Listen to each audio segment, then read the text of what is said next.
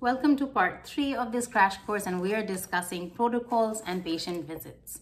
So typically a clinical trial protocol is developed by the pharma sponsors and they're given to the site to implement.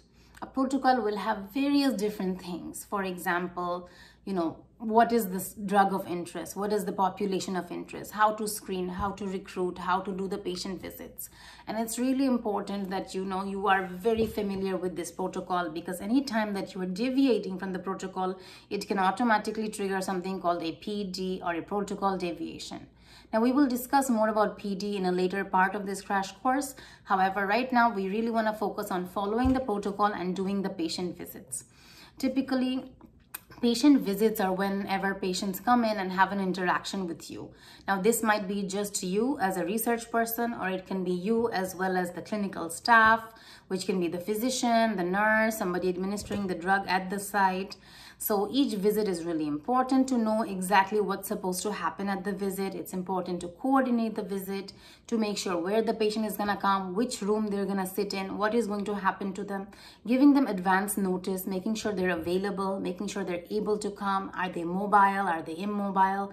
Do they need PSW support? Do they need patient transport support, ambulation support, feeding support while they're here? So all of that are things that you have to think about as a clinical trial coordinator or a clinical trials assistant. Having done that, once you visualize, okay, all elements of my visit are ready, and you're going to coordinate it and pull it through. This is what typically happens. There's a certain timeline of visits. So typically once you've recruited and then you are starting your drug, so that will be either your day 0 or your day 1. Now going forth, the study might have up to day 100, 200, 300, whatever. It can be done over 3 months, 6 months, 1 year, 2 year. Some studies go into 3 years. But typically the first couple of visits are more focused on actually giving the drug and monitoring the patient. And then later on, there is another kind of group of visits which are more focused on just continued following up and making sure they're doing okay, no long-term side effects, no recurrence of whatever disease they had. But each visit has to be coordinated just as carefully by you. Now, in order to plan a visit, like I said, you have to think about drug preparation, pharmacy, nursing support, assessments, logistics of the patient. Patient has to consent to come each time. They can refuse just by, not coming to one of the visits. Now, typically, if patients don't come to one or more of these visits, they might be dropped for the study because they will just be like non-compliant patients who are not continuing to take the drug. So they won't really adequately support the data analysis of the study, which is trying to understand if this drug is working or not working. So once you have coordinated your visits, it's really important to stay with the patient as each of the things are happening. Now, you might have a dual role to play in these visits. You might not just be the coordinator, you might also be performing some of the assessments. Now, not every clinical trial coordinator is a clinician, but if you happen to be a research nurse coordinator or a research nurse as well as a trial coordinator, you might be the one doing some of the drug admin, doing some of these advanced procedures. Even as research staff, there are some things you can do, like more qualitative things, as long as you are trained and certified to do them. For example, some questionnaires you can do with the patient, some questionnaires the patient might do themselves, some vital signs you might be trained to do. So make sure that you are aware of A, your skills and qualifications, but B, your site's ethics must also approve that a non-clinical person such as yourself or a clinical person with this kind of a nursing license or medical license is allowed to do XYZ. Because this doesn't only vary country by country, it actually varies institution by institution of what your institution will allow to happen on that site. Especially if you are maybe an international medical graduate, you might know a lot of advanced medical procedures and clinical procedures, but you might not have kind of the legal right to perform them at that institution or in that country. So it's very important that you're aware of what you can do. And some of the qualitative stuff, which most people can do, still needs some training.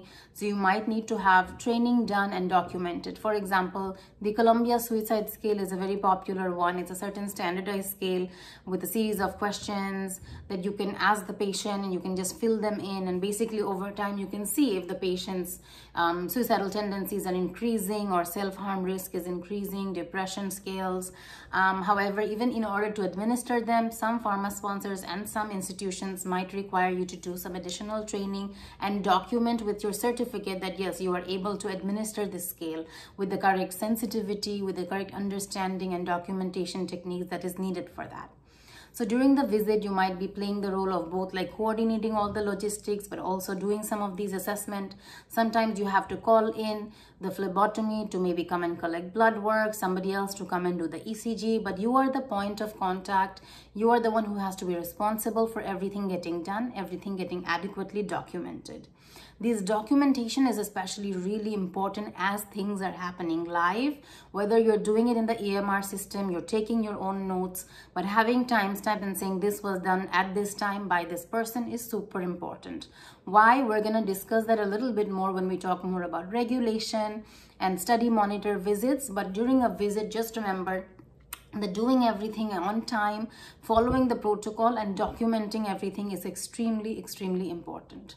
And once your visit has ended, your patient is now going to leave, making sure, you know, the handover, whether the patient is going back to another hospital, to a rehabilitation center, a retirement home, a long-term care facility, or their families taking them home.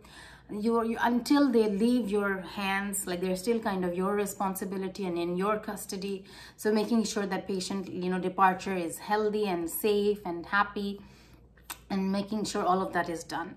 Once that is done, your day is not done. I actually have a full video about what happens during a patient visit in the day in the life of a clinical trial coordinator that I'm going to link down below. But essentially, I want you guys to, you know, kind of visualize and understand during patient visits, you're the one making the appointment, booking everything, coordinating it, doing some of the assessments and interventions if you're qualified and accepted to do so, as well as doing all of the data entry afterwards. Some of the times, you know, you might be the one kind of monitoring, oh, were there adverse effects? If there was, you have to make an adverse effect report.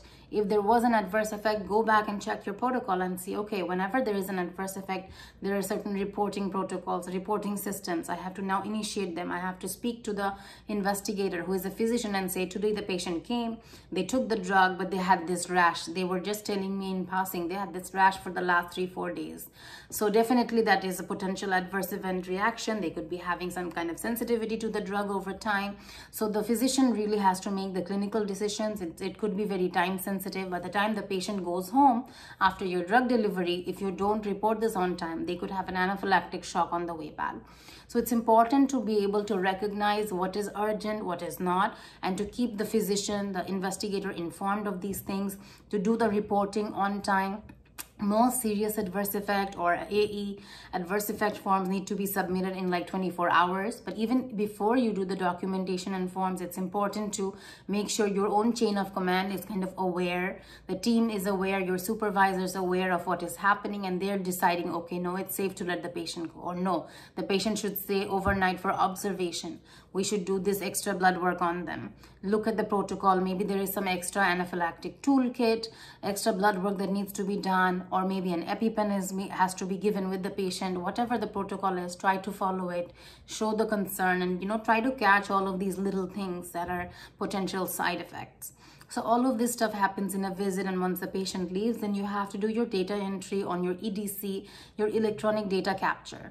So we will talk a little bit more about the softwares in the later section of this crash course, but essentially what you have to know right now is that after the visit, you have all of this information, right? You have them in these documents.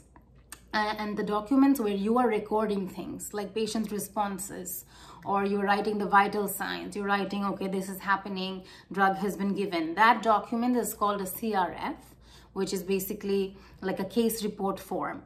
It can also be known as a source document. So sometimes in a job interview, you must be asked, well, what is a source document? And you'll say it is basically the first place where you are recording assessments or any kind of information about a patient during a visit. That first document, whether it's physical or electronic, that's a source document.